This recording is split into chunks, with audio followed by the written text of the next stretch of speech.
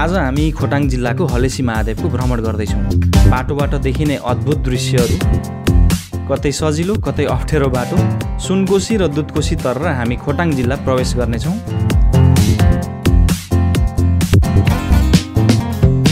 हलेसी महादेवको सम्पूर्ण दृश्यहरू देखाउनेछौँ।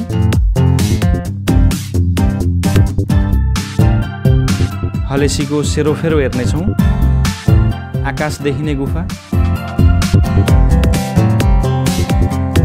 साँझको 7 बजेको छ। हलेसी गुफाभित्र साँझको आरती हुँदैछ। पुजारीबाट मन्दिरको महत्त्व सुन्नेछौँ। सन्तान भएन भने सन्तान माग्ने, सन्तान भइसकेपछि सन्तान ल्याएर देखाउने। खाने बस्ने होटल र यसको खर्च भन्नेछौँ। के छ होटलको कस्तो कस्तो रुमहरू छ।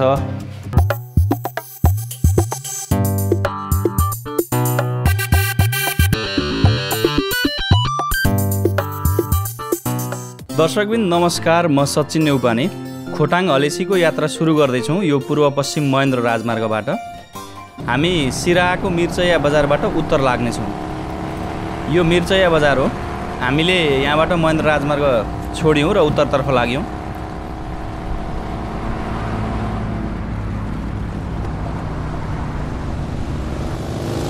यो सिद्धिचरण लोकमार्ग हो। बाटो राम्रै रहेछ, कालो पत्रे गरिएको।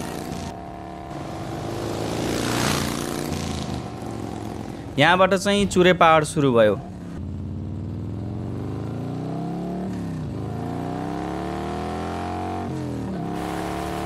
यहाँ अगाडिबाट ड्रोन उडाउँ है।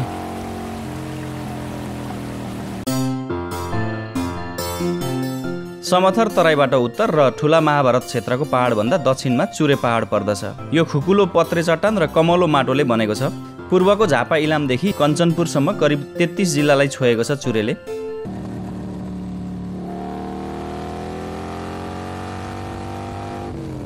यो गेटबाट चाहिँ हामी कटारी नगरपालिका छिर्यौँ।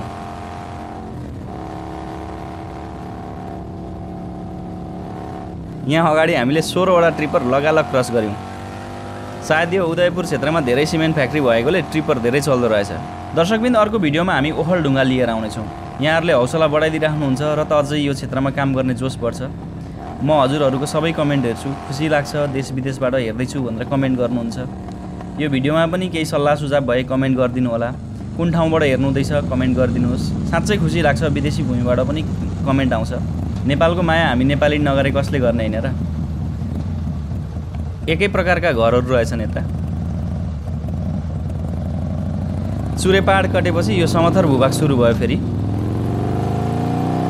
अग्लो महाभारत पहाड दक्षिण र चुरे पर्वतभन्दा उत्तरको यो भागलाई भित्री मधेस भनिन्छ। हामी चाहिँ अब कटारी बजार छेउ आइपुग्यौँ। यो तावापुल तरेपछि कटारी बजार छ। यो कटारी क्षेत्रबाट हलेसीसम्मै केबल कार बनाउने योजना पनि रहेछ अहिले। यो भित्री मधेसमा पर्छ। उदयपुर जिल्लाको मुख्य बजार हो यो। यहाँ माथिका खोटाङ, ओखलढुङ्गा र सोलुका बासिन्दाहरूको पनि मुख्य बजार हो यो कटारी।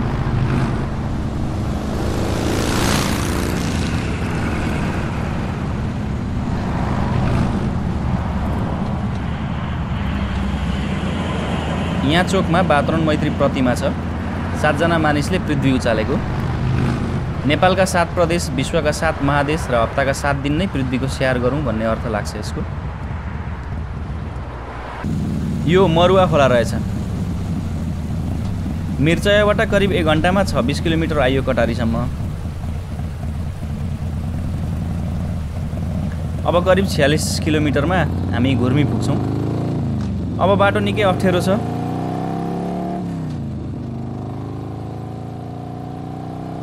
बाटोबाट देखिने दृश्य धेरै राम्रो। उदयपुरको बेतेनी बजार आइपुग्यौँ हामी।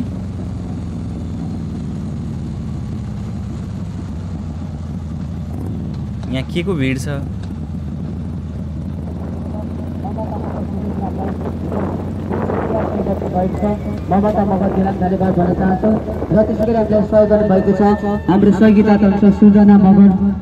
दिदी नाच्नु हुँदैछ, दृष्टिबिन दाजुभाइ गीत गाउनु हुँदैछ।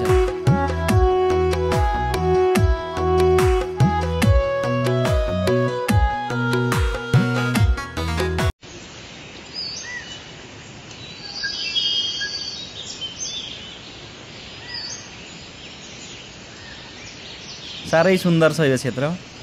यहाँ बाटो भने खराब छ। दर्शकबिन मलाई यस्तो डाँडाकाँडा र चिसो मौसम साह्रै मनपर्छ। तराईबाट पहाड चढ्ने बित्तिकै मनै अर्कै खालको एकदमै प्रफुल्ल हुन्छ। यो बाटो पहिले कालो पत्रे चाहिँ रहेछ, तर अहिले सबै उकिएको।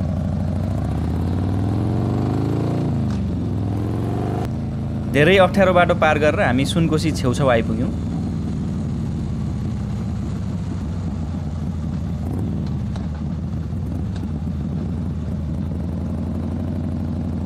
यो सुनकोशी वारी चाहिँ घुर्मी र पुलपारी चाहिँ हर्कपुर बजार रहेको छ।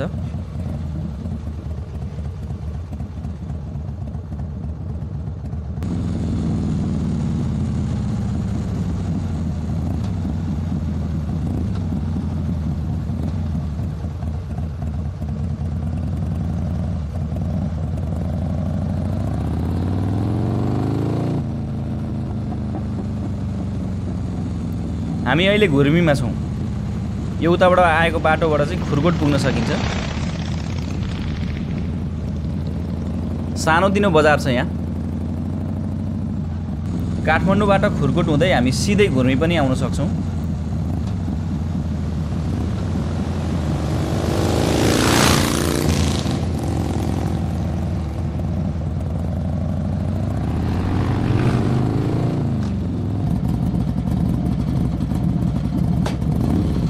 अब चाहिँ बाटो पुरै भत्किएको रहेछ।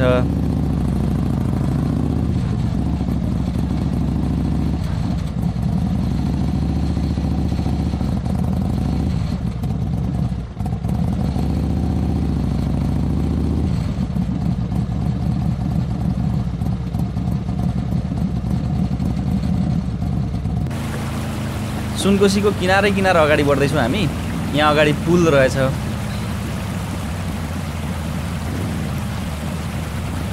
पानी पर्ला जस्तो छ। मौसम साह्रै बिग्रियो।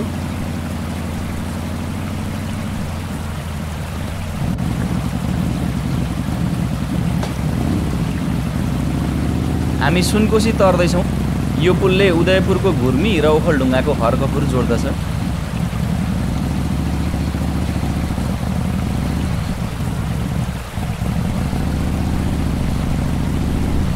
यहाँ अगाडि हर्कपुरमा चाहिँ पेट्रोल पम्प छ, त्यहाँ तेल भरेर अगाडि बढ्नु पर्ला। हामी यहाँ घुर्मीबाट अगाडि बढेपछि पानी पर्यो, बिचमा रेनकोट लाग्यो। यहाँबाट चाहिँ दुईटा बाटो फाट्छ। एउटा चाहिँ ओखलढुङ्गा जाने, ओखलढुङ्गा अब 33-34 किलोमिटर मात्रै। अनि यो बाटो चाहिँ हलेसी जाने, हलेसी 40 किलोमिटर, जयरामघाट चाहिँ 8 किलोमिटर रहेछ यहाँबाट। यता चाहिँ आएपछि चाहिँ बाटो अलिक सजिलो भयो। अहिलेसम्म चाहिँ अब पिच छ, तर अलि अगाडिदेखि जयरामघाटदेखि चाहिँ फेरि बाटो अलिक अप्ठ्यारो छ भनेर भन्नुभएको छ। अब हामी यो बाटो हुँदै हामी जान्छौँ।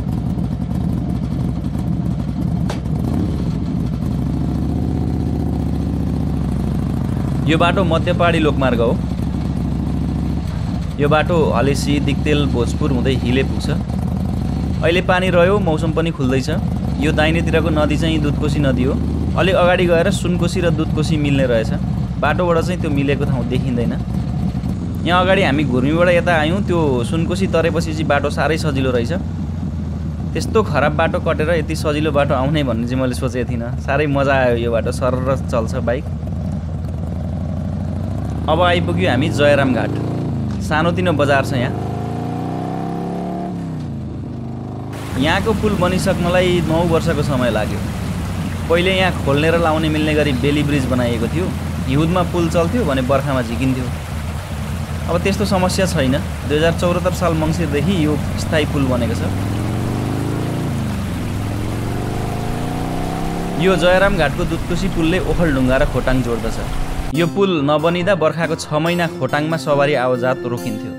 यो पुललाई नेपालकै एक नमुना पुलको रूपमा लिइन्छ। पुल तरेपछि हामी छिर्यौँ खोटाङ जिल्लाको हलेसी तुबाचुङ नगरपालिका।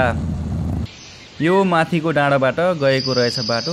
हामी अहिले त्यही हुँदै जान्छौँ एकछिनमा। बाटो कालो पत्रे नै छ। निकै सजिलो छ बाटो। घुर्मीदेखि यताको बाटोमा कुनै दुखेसो छैन।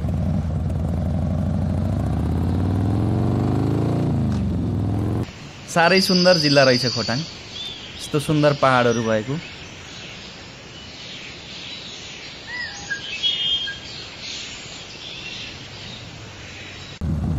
हामी अब हलेसीको नजिक पुग्यौँ।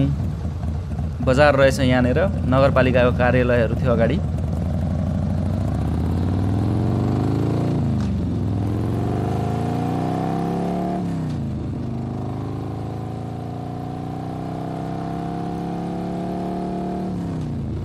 यो गेटबाट भित्र छिर्ने होला हामी।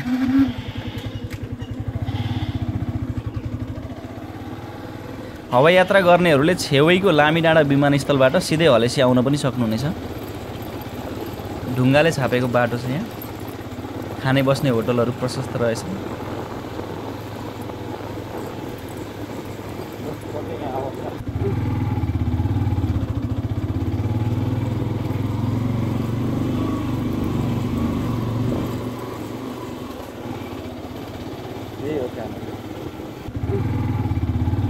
बाटो मन्दिरकै आँगनमा पुग्ने रहेछ।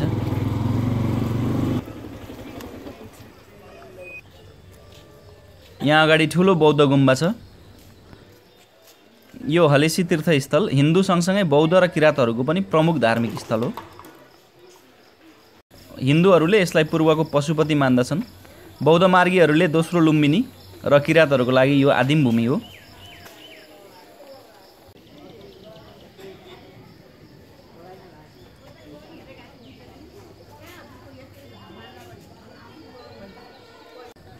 अगाडि गणेशको मन्दिर छ। हामी गुफातर्फ अघि बढ्दैछौँ। यो गेटबाट भित्र गुफा छ।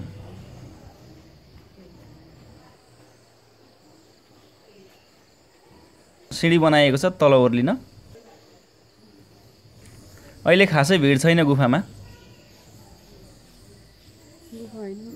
यहाँभित्र हलेसी महादेवको पूजा गरे मनोकांक्षा पुग्ने विश्वास छ।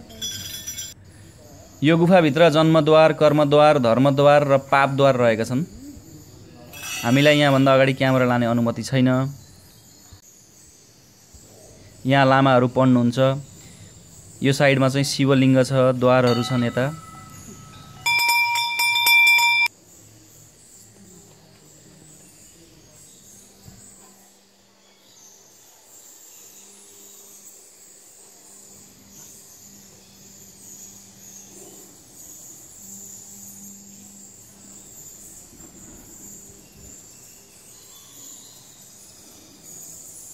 यो विशेष स्थान हो पूजा गर्ने।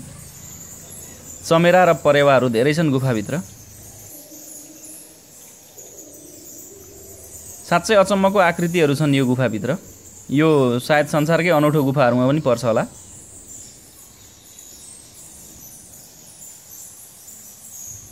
यहाँ पनि पूजा गरिन्छ। हामी होटलको खोजीमा बाहिर निस्क्यौँ। साना र कम मूल्य पर्ने धेरै होटलहरू छन् यहाँ। छिर र मूल्यहरू बुझ्नु एकताल।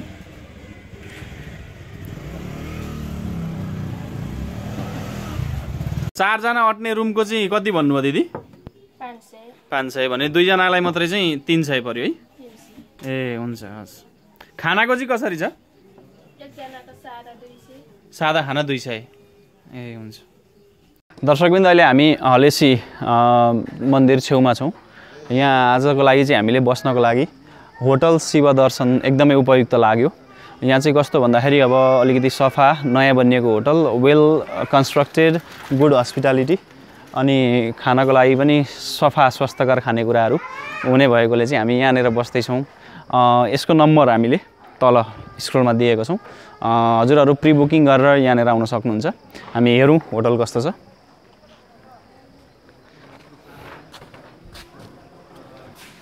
दाजु आराम हुन्छ नि? के छ होटलको कस्तो कस्तो रुमहरू छ, कति छ चार्जहरू? एट्याच रुमहरू, नन एट्याच रुमहरू? सबै रुमहरू एट्याच छन् दर्शकबिन्द यहाँनिर। रुमको कसरी चार्ज लिनुहुन्छ? 1500 देखि 2000 रुपियाँसम्म अर्डर अनुसार बन्छ। खानाको चार्ज कस्तो छ? खाना सादा 200, भेज। हजुर, भेज खाना 200। एकताल रुम देखाइदिनु है। दाजुले हामीलाई रुम देखाउनु हुँदैछ। लाइभ किचन रहेछ यहाँनिर है, भनेको बनाउँदै गरेको देख्न सकिन्छ है। यस्तो रुम छ, एट्याच टोयलेट बाथरुम। यो रुमको चाहिँ चार्ज कति हो दाजु? 2000 को रुम हजुर यो फ्यामिली आउनको लागि र साथीभाइ आउनुभयो भने अवश्य पनि यो रुम हजुरहरूले लिन सक्नुहुन्छ। यस्तै अरू धेरै रुम छन् यो होटलमा। आजको खाने बस्ने प्रबन्ध मिलिहाल्यो। हामी यो मार्तीका गुम्बाभित्र छिर्न खोज्दैछौँ। कोही भेटिनु भएन गुम्बामा, अनुमति लिएर छिरौँ भन्ने। गुरु यहाँभित्र गुम्बामा छिर्न पाइन्छ? पाउँछ है। डाटा त नयाँ हो यो है। कुनै प्रकारको पाप कर्म नगर्नु, आफ्नो मनलाई नियन्त्रण गर्नु, सदा पुण्य कर्म सम्पादन गर्नु, यही नै बुद्धको शासन धर्म हो। हामी गुम्बाभित्र छिर्दैछौँ। कोही हुनुहुन्न अहिले यहाँ। ढोका लागेको स्थिति रहेछ। बौद्ध मार्गीका अनुसार यस ठाउँ गुरु पद्मसम्भवले पत्ता लगाई यहाँ ध्यान गर्नुभएको थियो। यहाँ तीर्थालुहरू साँझको आरती पर्खिरहनु भएको छ।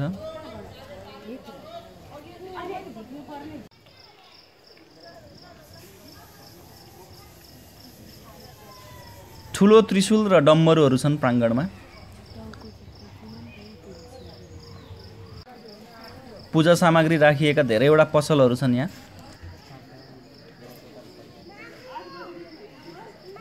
तपाईँले दोकान सुरु गर्नुभयो कति भयो यहाँनिर पसल? मैले 3 वर्ष भयो। 3 वर्ष भने हजुरको घर यतै हो? हजुर यहीँ हो। ए के चाहिँ हजुरको पसलमा पाइन्छ? पूजाका सामानहरू पाइन्छ, अनि हलेसी मन्दिरको फोटो, अनि हलेसी लेखेको बालाहरू, अनि यस्तैहरू पाउने हो। कहाँदेखि आउनुहुन्छ यहाँ श्रद्धालु भक्तजनहरू?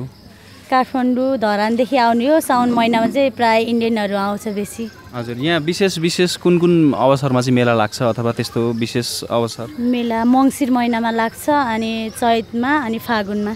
वर्षमा 3 पल्ट चाहिँ यहाँनिर विशेष मेला लाग्छ। दर्शकबिन्दु अहिलेसम्म हामीसँग चाहिँ हलेसी मन्दिरको पुजारी हुनुहुन्छ। हजुरको नाम चाहिँ? मेरो नाम चाहिँ गोपालगिरी हो। गोपालगिरी। हजुरको वासस्थान कहाँ हो? वासस्थान यही हो। यही हजुर यहाँको स्थानीय बासिन्दा नै हुनुहुन्छ? कति समयदेखि हजुर यहाँनिर पुजारी? हामी चाहिँ हाम्रो जिजु पुर्खाले 1861मा ताम्रपत्र पाएको। हजुर हजुर। त्यसपछि 5औं पुस्ता भयो अहिले चाहिँ। ए भनेको यो चाहिँ तपाईँको वंशअनुसार चाहिँ यहाँनिर पुजारी हुने प्रथा त्यस्तो रहेको छ? ए अनि यो विशेष महत्त्व के छ हलेसी मन्दिरको? हलेसी चाहिँ मन्दिरको विशेष महत्त्व चाहिँ धर्मावलम्बीहरू चाहिँ आएर चाहिँ हलेसी महादेवको चाहिँ पूजा गर्दाखेरि चाहिँ जे मागेको त्यही फल प्राप्त भएको छ भन्ने किंवदन्ती छ। र त्यसले गर्दा चाहिँ विशेष गरेर हलेसी महादेवमा चाहिँ मान्छेहरू चाहिँ सन्तान भएन भने सन्तान माग्ने, सन्तान भइसकेपछि सन्तान ल्याएर देखाउने विशेष त्यसरी गरेछ। यहाँनिर चाहिँ सँगै बौद्ध गुम्बा पनि छ होइन, अनि मन्दिर पनि छ। यो दुईटै बौद्ध र हिन्दूहरूको दुईटैको पवित्र धार्मिक स्थल हो। अब यो चाहिँ तिर धार्मिक भन्छ। हजुर। चाहिँ हलेसी महादेव चाहिँ तल बस्नु भएको छ, माथि चाहिँ गेटैमा चाहिँ बुद्धको। हजुर। किराँतीहरूको उद्धम थलो चाहिँ तुवाचुङ जयाजुङ भन्ने चाहिँ यहाँ माथि छ, मलाथुङका भन्ने ठाउँमा। हजुर। र त्यसले गर्दा हलेसी महादेव थानमा चाहिँ तिर धार्मिक भन्छ। हजुर। बुद्धिस्टहरूले चाहिँ गुरु पद्मसम्भवले बुद्धत्व प्राप्त गरेको हलेसी महादेव थानमा चाहिँ ध्यान बसेर बुद्धत्व प्राप्त गरेको भन्ने किंवदन्ती छ। अब किराँतीहरूको चाहिँ पार्वन सुङ्नीमा, पार्वन भनेको शिवजी, सुङ्नीमा भनेको पार्वती। पार्वन सुङ्नीमा चाहिँ पार्वती र चाहिँ शिवजी चाहिँ यहाँ चाहिँ बस्नु भएको, घुम्दै आउँदाखेरि चाहिँ यहाँ चाहिँ बास बस्नु भएको भन्ने किंवदन्ती छ। अब हामी हिन्दूले आराध्य देव चाहिँ महादेव हलेसी महादेव चाहिँ बिर्खासुराचेले खेद्दा चाहिँ तपस्या चाहिँ बिर्खासुराचेले खेद्दा चाहिँ भाग्दै आउँदा चाहिँ तल्लो गुफाबाट यहाँ चाहिँ छेडेर चाहिँ यो गुफामा आउनु भएको भन्ने किंवदन्ती छ। त्यो पनि छ। यहाँ तल गुफाभित्र भएको त्यो द्वारहरूको विषयमा थोरै जानकारी दिनु न। अब सुरुमा चाहिँ शिवजीको पूजा गरिसकेपछि धर्मद्वार छिर्छौँ हामी। हजुर। धर्मद्वारबाट सुतेर जन्मद्वार छिर्छौँ। भित्तामा चाहिँ गर्भद्वार छ। त्यसपछि तल अन्तिममा चाहिँ पापद्वार, जम्मा 4वटा द्वार छ। अब 4वटा द्वारमा चाहिँ सुरुमा धर्मद्वार, जन्मद्वार, गर्भद्वार, पापद्वार, जम्मा 4वटा द्वार हो। यो चाहिँ एउटा गुफाभित्र भयो? एउटा गुफाभित्र। जम्मा कतिवटा गुफा छन्? यहाँ 2टा गुफा छ। 2टा गुफा छ। यज्ञशालातर्फ जाँदैछौँ हामी।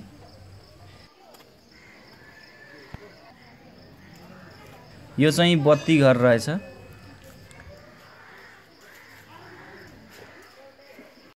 आरती साँझमा हुने रे, समय निकै छ। होटलमा चेन्ज गरेर जान्छौँ हामी यहाँबाट। हामी अर्को गुफा जाँदैछौँ फेरि यता। यो माथि चाहिँ अहिले पूजा गरेर आएको अनि अर्को गुफा चाहिँ यतापट्टि छ। यो आकाश देखिने ठाउँ भनेर पनि लेखिएको छ। यो के हो पनि हामी यो गुफा बढौँ अगाडि। यस्तो छ यो ओह्रालो झर्नु पर्ने निकै तल गुफा तल हो हजुर। यहाँ लाखपतिमाले जाउँ 108 बाल्दाखेरि 108 बाल्दाखेरि 1 लाख। यो 108 वटा बाती बाल्दा 1 लाख पुग्छ। ए यो चाहिँ कहाँ लगेर बालिन्छ? यी बलिरहन्छ। ए यी बल्छ 2.5 घण्टा ठ्याक्कै 2 घण्टा बल्छ। यहाँ तल लगेर बाल्ने होइन? गुफा जाने बाटो हामी तल जान्छौँ। दर्शकबिन हामी अर्को गुफातर्फ जाँदैछौँ। यसलाई बसा गुफा भनिन्छ। बौद्ध गुम्बाहरू छ यहाँनिर।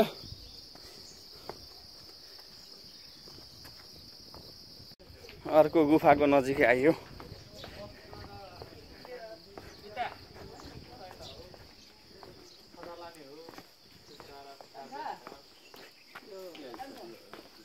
गुफा एकछिन हेरौँ मात्रै। अँध्यारो छ त बसा गुफा गेट। यो गुफा चाहिँ बक्रासुरबाट बस्न शिवजीले पाल पारेर टुप्पोतिर निस्किनु भएको अरे। बसालाई चाहिँ यहाँ अगाडि नै छोड्नु भएको भन्ने भनाइ छ। ए निकै लामो गुफा रहेछ। लाइट बाल त यस्तो छ। माथि चाहिँ उज्यालो छ है। यताबाट गनायो के को गन्ध आएको नि। माथिल्लो भन्दा ठुलो है यो चाहिँ गुफा चाहिँ। यसरी माथिबाट चाहिँ आकाश देखिने ठाउँ भने चाहिँ उहाँ माथि उज्यालो भएको ठाउँ होला। त्यहाँबाट म देखिन्छ क्यारे। सानो बाबु पनि हिँड्दैछन् यहाँ अँध्यारोमा। चमेराले टोक्छ।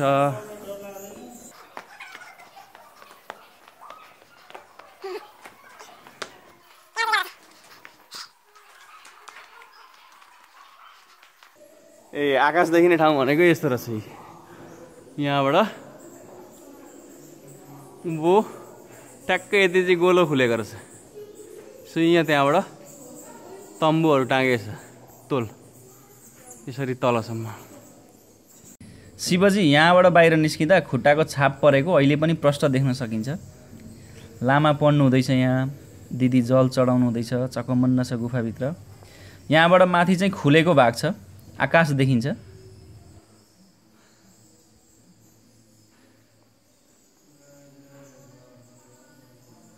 दर्शकबिन जुन अघि हामीले भित्र गुफा देखायौँ एउटा अचम्मको कुरा के रहेछ भने त्यो जुन माथि आकाश देखिने ठाउँ भनेर चाहिँ त्यो सोती परेर तल आएको भाग थियो त्यसको बिरको चाहिँ यो अरे। ठ्याक्कै आकृति हेर्दा पनि के लाग्छ भने त्यहाँनिर चाहिँ यो आकृति लगेर मिलाइदिनु भने ठ्याक्कै चाहिँ मिल्छ जस्तो देखिन्छ। यो डाँडा जुन देखिएको छ यसलाई चाहिँ त्यो गुफाको बिरको भनिँदो रहेछ। नृत्य आरती चाहिँ अब हुन्छ भयो? ए कुन ठाउँमा हुन्छ?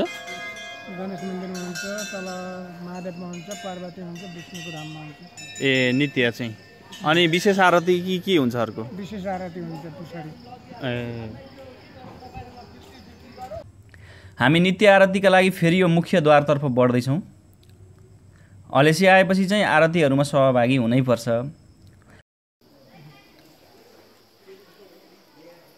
यहाँ गणेश मन्दिरमा पूजा गरेर मात्र भित्र छिर्ने हो।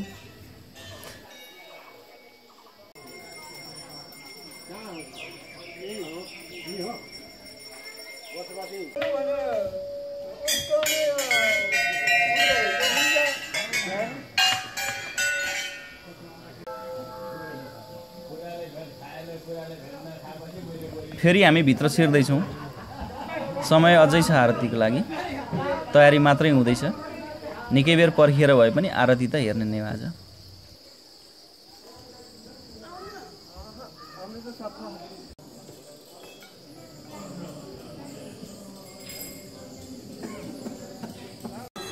मानिसहरूको चाप बिस्तारै बढ्दैछ। 7 बजेबाट सुरु हुने हो आरती। अब लगभग समय भयो।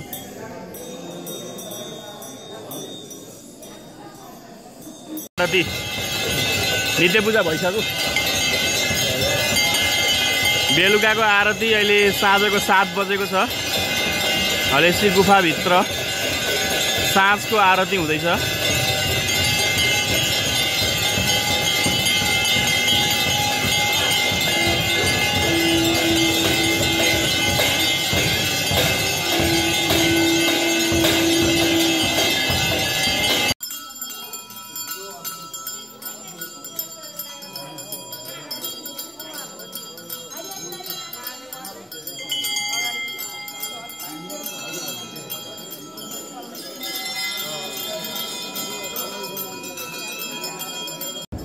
यहाँ अगाडि गएर आँखा सेकौँ।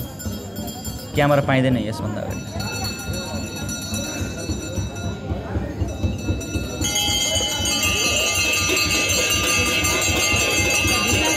दर्शकबिन्द अर्को भिडियोमा हामी ओखलढुङ्गा लिएर आउनेछौँ। यहाँहरूले हौसला बढाइदिइराख्नुहुन्छ र त अझै यो क्षेत्रमा काम गर्ने जोस बढ्छ।